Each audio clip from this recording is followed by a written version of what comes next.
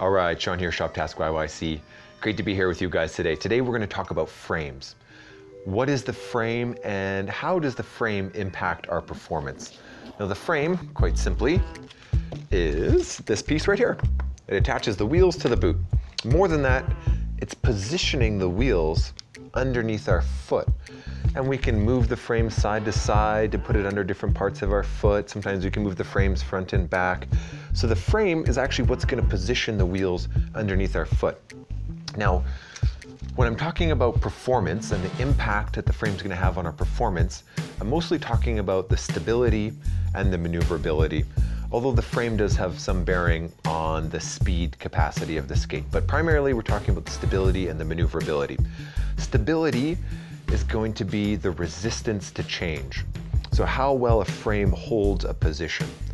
So you're bombing down a hill, you're going super fast, you don't want the frame changing positions, moving all willy-nilly, you want it to lock in and hold a position. So high speeds, right, stability would be an important factor. Maneuverability, on the other hand, is the ability for the frame to change directions. Slalom skaters need something that's going to maneuver quite easily so they can weave in and out of the cones and perform all those amazing slalom moves. Now, when we're looking at a frame, how can we get an idea of what kind of performance and if that frame is good for us? So our performance factors, or rather our frame design factors that are going to affect our performance are, number one, we want to look at the overall length of the frame, what we refer to as the base, or the base length. And that's the measurement from the first wheel to the last wheel, and we're measuring from the center line of the wheels there. The next thing we want to look at is the height. How high are we off the ground with any specific frame? Then we have the effective contact, which generally is going to mean the spacing between the wheels. And then we have the rocker. And there's different rockers out there, and different rockers are going to have a different effect on our performance. So let's talk about the base. Now, the relationship is fairly easy to understand, but the idea is that the longer the frame is, the more stable the frame will be. However, a longer frame is less maneuverable. It's more difficult to perform intricate turns, slalom type maneuvers. A shorter frame is going to be less stable, but it's going to maneuver a lot better. The effective contact, so that spacing between the wheels. Now, generally speaking, the frames are designed for a specific wheel size. So back to this Igor skate here. This frame is designed for an 80mm wheel. The spacing between the wheels is 1mm, so our effective contact ends up being 81mm between any two wheels. Now, the closer they can make this, the more maneuverable it's going to be. One, because the wheels are closer together, that has an effect on it, and also because having the smallest space possible here also shortens up the frame, as opposed to this K2 Alexis, where again designed for 80mm wheels, but we notice a much bigger space between the wheels, giving us a longer base, a longer effective contact, improving the stability, but it's not going to maneuver quite as well. So you get the idea of how that base will affect our performance.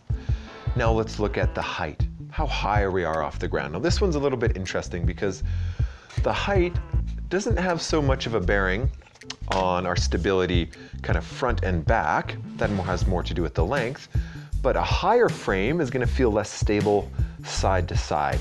And this becomes very important when, imagine my foot or someone's foot is inside the shell. Let's say you jumped off a curb or you're rolling down a set of stairs. If we put pressure on the inside of the boot here, it's going to cause this tipping action. The higher the skate is, kind of the larger that tipping action. So the idea is I put a force here.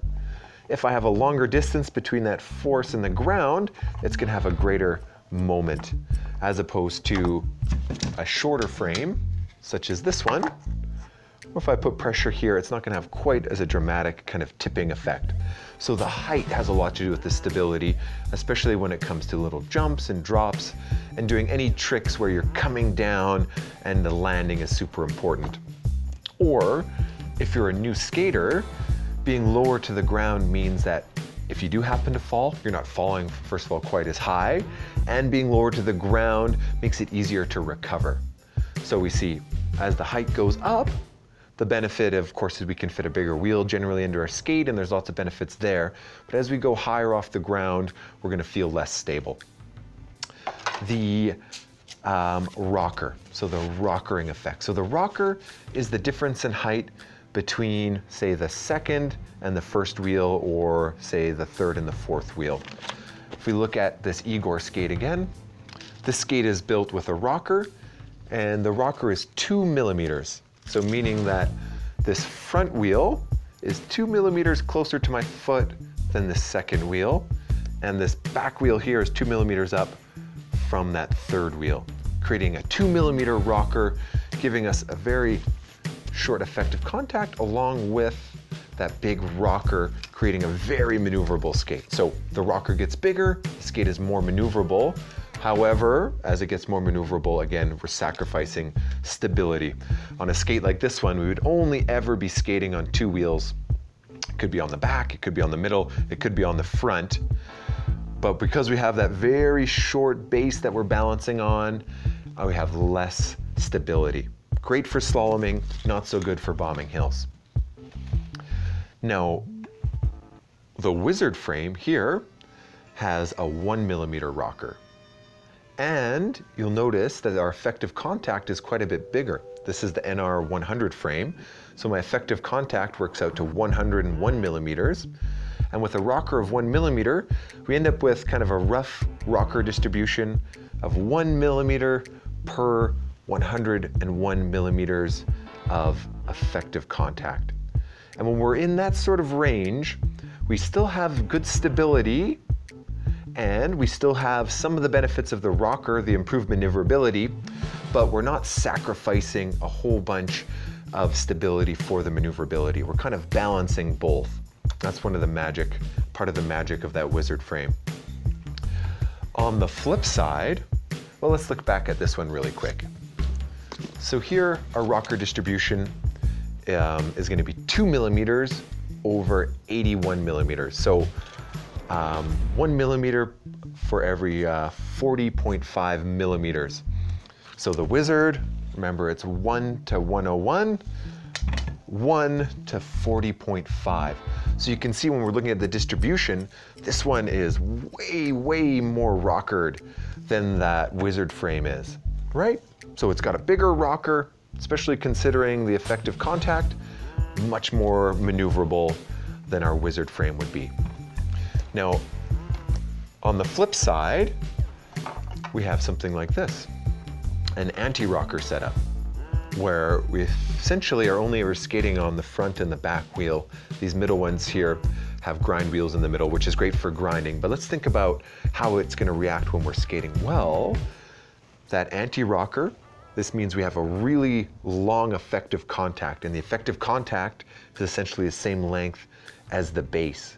So this is going to make it very stable. This is going to hold a position, and it's not going to be easy to change that position. It's going to lock it in, right? So we see how that was going to hold the position. Makes for very stable positioning.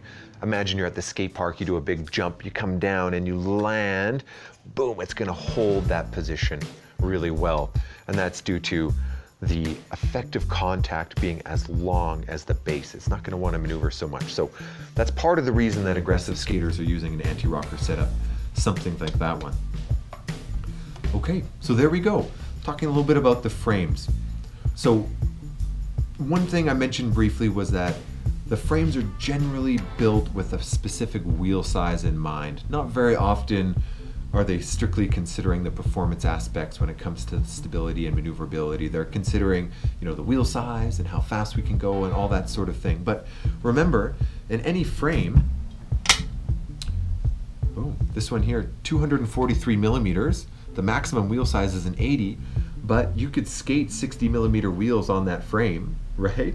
And it's going to have the same length. It's going to have the same effective contact. So it's going to feel more or less kind of the same type of maneuverability. However, with that smaller wheel, we're lowering the height, creating a more stable platform. So we can play around with the wheel sizes on your frames to create different effects. Excellent. Thank you for watching. We're going to continue on and we're going to talk more about frames, so stay tuned. Appreciate all the support. Namaste.